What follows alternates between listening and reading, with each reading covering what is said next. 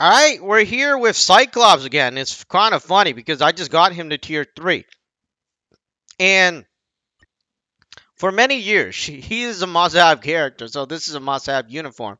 Now, different from the one I have, this one increased, well, the one I had, the uniform effect is increases the self fire damage by 10%, but the passive is relatively weak, right? The leadership is 35%, increases basic damage and defense 35, 25, and then you have increase of 30% to energy. So if you add that up, 30 plus 30 is 60, and then you add 5%, that is 65%.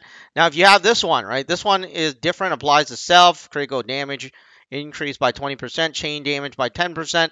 Now, for leadership, it increases to 45% on the basic attack and defense of 30%. Now, if you add this one, 40 40, that is 80. So it's 85 versus 65.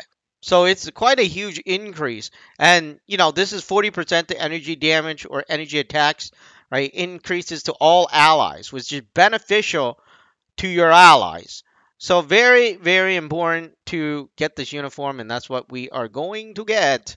This is Cyclops, the modern version. I'm not too crazy about it, but hey, he is there. And let's grab this. All right.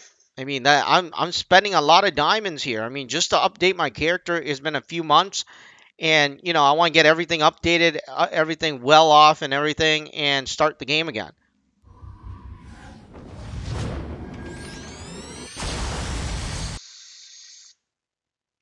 And that is the modern Cyclops. So he is a very good support. He's not an attacker. So that's all I gotta say. If you throw him into, like, yeah, it would be this. So let's say this increases the energy damage, and then you have another support, right? This is in front, and I don't even know where the leadership skill is, but basically the leadership skill should increase the attack by 45%. And no, it doesn't need to be Phoenix. I think the character I'd use is this. It would be like that. And I'll probably remove this, but you know, you got to set up your team correctly. And support characters are very important, and Cyclops is one of the best support characters. He's classified as triple S.